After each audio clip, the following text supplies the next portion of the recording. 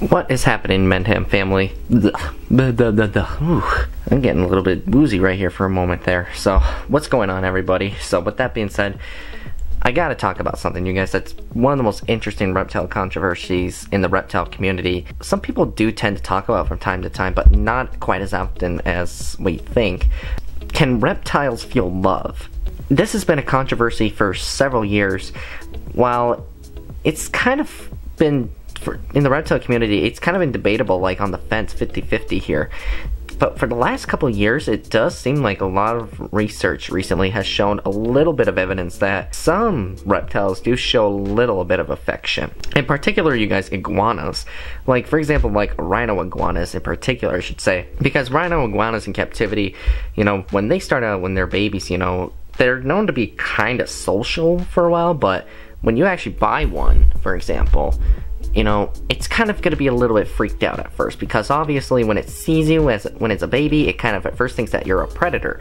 But after you actually kind of use caution with the animal, kind of offering it some food, you know, like some vegetables, maybe a little bit of like mealworms from time to time, and actually as it gets a little bit bigger, you tend to try and gently then start to handle the animal. It eventually starts to lose that fear of you. And I've actually seen some video clips, for example, like whether if it's like from my good friend Brian with his rhino iguanas, they're very, very social around people, you know, and they're kind of like dogs almost, especially in particular his rhino iguana Bella, who he's had as literally for several years. She's just an absolute sweetheart. Like every time he opens her cage, she literally comes down from her from her hot spot right towards the doorway there, and she always likes to be petted, and it's just so cute, you guys. And then there's, of course, Kevin McKeely from Nerd, who they have a couple of rhino iguanas, and one of them in particular, it's kind of like a guard dog, because there was this clip that they showed on their Instagram where they're running down the hall away from their rhino iguana, and the funny part is the iguana starts running after him with his mouth open, like kind of almost like he's happy or something, kind of like a dog playing around with somebody. But with that being said, though, it really, I guess, depends on the variety of reptile species you're thinking of. When it comes to snakes, though, this is a very, very difficult one to figure out, because obviously when we look at snakes, you know, a lot of people think that they're just blank, you know, they don't show any emotion, or they just show no interest, you know. But the reality is, though, I don't know if there's been enough research in snakes done yet. But with that being said, though, do I think snakes show any affection at all? That I can't be 100%, I can't 100% say yes, but I can't 100% say no. So I just think there needs to be a lot of research done to figure out the emotions of animals. I mean, obviously we know many mammals out there, besides cat and dogs, do show some emotion out there as well. So, I don't know. I feel like maybe a lot of research has got to be put into this, but what are your guys' thoughts down, in your opinion? Feel free to express it down in the comments below. Because right now, it's just, in my opinion, I think a lot of work still has a lot to be done about these reptiles' emotions. Hi. What are you doing? What are you doing, Bagheera? Hi. What? I heard you speak. Say something. Can you speak up? Speak up. Oh my goodness. You're so funny. He was literally talking to me so much, literally moments before I turned the camera on. What are you doing? Hi. Hi. Oh, what? What are you doing? Oh, I heard you. I heard you. Yeah. It's actually kind of not too shabby out here. It'd be nice if the clouds would clear a bit more. I don't know, you guys. I wonder how the neighborhood would feel if I took all my clothes off out here. Be nice. Yeah. Let's be nice. We don't have to go there. Yeah, you don't. I guess they don't want to see a streaker out here. That's for sure. So glad it's finally spring, everybody. I've waited for months. Months, I tell you, months. Whew. I've waited it. And by the way, you guys, I actually did some bass fishing this weekend too. And I'm gonna go ahead and roll this brief clip on my GoPro, you guys, and tell me what you guys think of this moment for you. Oh yeah, got one, finally got one, you guys. There we go. I think it's oh, that's a good smallie. Look at that, you guys. That's a tank of a fish. Oh, Yes! Come here, Bubba. Woo! That is a beautiful bass. Oh my word. All right, I gotta go get my net. Oh, yeah. Hot diggity dog. Woo!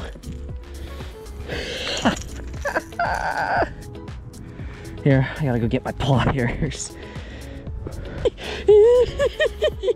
What do you guys think of that? Finally. Oh, that's beautiful. All right, buddy. I'll go ahead and send you on your way home. You gotta stay out of trouble.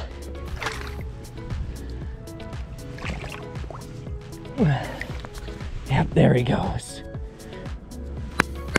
Yes! Let's effing go! Yo, this dog is just giving me this stare like I got a problem with him. We don't care. What? What do you want from me? I got nothing to say to you. You were just as guilty as charmed. Don't give me that look now, come on. I knew it, I knew it. FYI everyone, just ignored the mess in my car, but I just wanted to go over real quick on like what exactly I was using to catch some of the bass while I was downstate fishing for the weekend. The exact lure that I use, hold on a second, see if I can move this hula junk out of the way. Alright.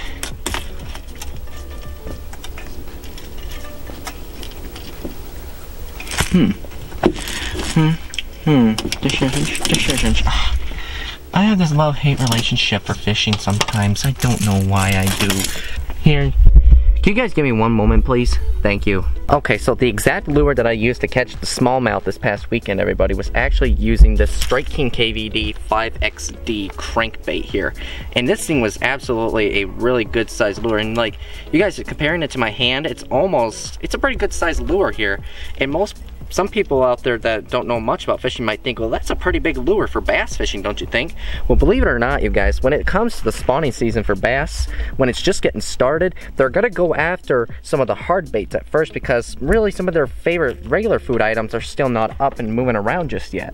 So with all these hard lures, and they actually make a lot of noise in the water, like that, that's what's going to be making in the water. That's going to actually trigger a bass to respond to that noise, and it's actually going to want to come up and probably eat it. So with that being said though, this bait really topped it off, you guys, and I just can't wait to test this thing out again this weekend, and hopefully we can catch some more, you guys, for my second channel, which you guys, if you haven't subbed to it, go ahead and check out Jim Goes Fishing. And with that being said, everybody, I'm just gonna go ahead and put this thing back before we start seeing some bugs start flying into my car, because I do not want to have a swarm of insects living in my car. Oh, and fun fact, you guys, by the way, did I tell you guys that my PB smallmouth actually that I caught was a 4.12 pounder, and it was on this exact crankbait right here, this bright orange little crankbait made by Ozark Trail, you guys. And so far I've tested it out, and I did catch another smallie just earlier, not long ago, before I started recording my other channel video with this exact lure. So I'm hoping that big smallmouth that I caught last year in the area where I'm going to here pretty soon is still there, and hopefully, fingers crossed, that maybe this bass that I'm about to catch again, hopefully, is a 5-pounder, because that's the goal here for 2023, you guys, is to catch my first 5-pound bass. So whether or not snakes can actually, well, not just snakes, but all reptiles, I should be saying, is that whether or not if all reptiles can feel love or not, it just really is a very interesting controversy in the reptile community. And it's just very, very complicated, and really who knows whether reptiles do show a capability of affection. But when it comes to snakes, though, in particular, I don't know if it's going to be, I don't think it's possible, everybody.